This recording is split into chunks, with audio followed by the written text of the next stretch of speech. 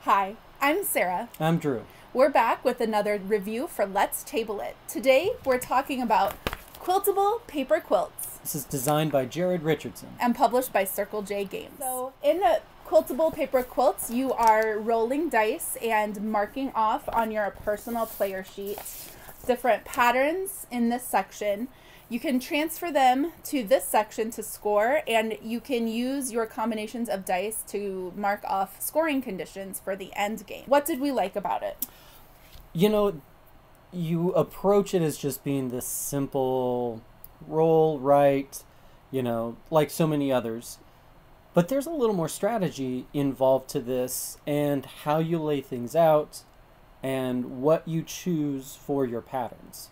Yes, for sure. I think you have to pay a lot of attention to what you are choosing for your scoring conditions and make sure those things are all going to work together instead of choosing disparate ones that are going to score you a couple points here, a couple points there. If you can get some of those to synergize, it's going to score you a lot. Yeah, those combos are huge. Like I said, if you can get the rolls to come up right. I mean, there's definitely, as with any roll and write, there's a luck component to it. So that's part of it. But yeah, you can still mitigate some of that if you have a few patterns that really correlate together. Yes, and there are some ways to manipulate your dice if you get certain columns and rows filled out. I think the columns help you mitigate the dice rolls, and then the rows help you get some more patterns, to scoring conditions. Yeah, even a wild star and stuff like that. Yes, and that helps a lot too.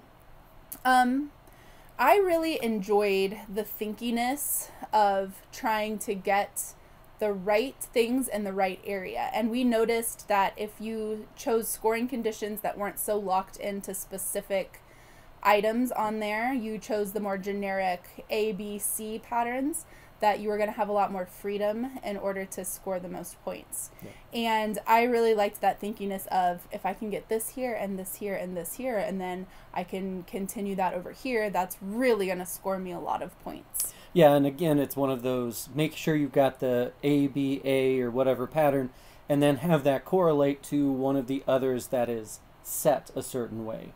Yes. Set with certain symbols and things like that. So definitely. Some negatives for me, I thought the rules were just a little bit tricky to understand. I had to hand it to Drew and be like, I am not grasping this. I'm not understanding. There were a couple little ambiguities in that rule set that I just had a hard time with.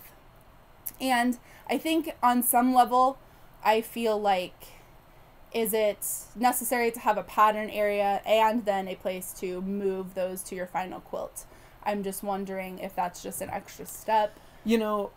I can see that, but at the same time, I think it does add another layer to it, because I kind of like that. I like that it wasn't set in stone, and I could change some things around if I needed to, or just to make something work a little bit better. So you had, again, and I think it's another way to mitigate the dice rolls.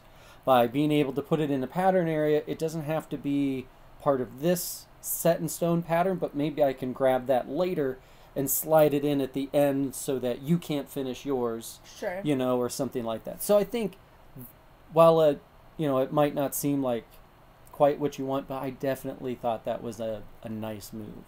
See, and I think my brain just works in concretes, and when I have it the way I want it, I'm just going to leave it that way, and I'm not going to put it down if I don't want it that way. And so I personally didn't really move, when I was moving things from my pattern area into my actual quilt, I never rotated anything, I never switched anything around, I just moved it straight down.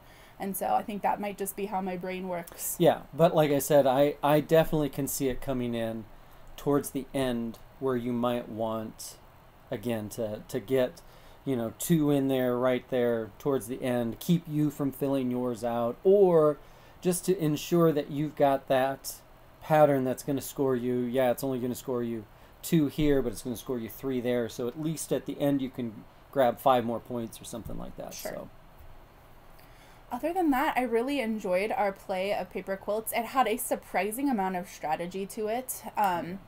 I am by no means an artist, but I did enjoy coming up with my own symbols and a little bit of freedom there, even though I always feel inferior because Drew's are a lot better than mine. Mine look like a 5-year-old did them.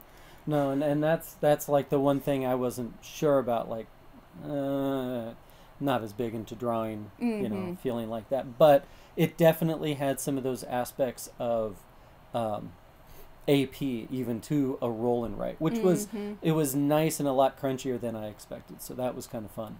For sure. This has been our review for Quiltable Paper Quilts.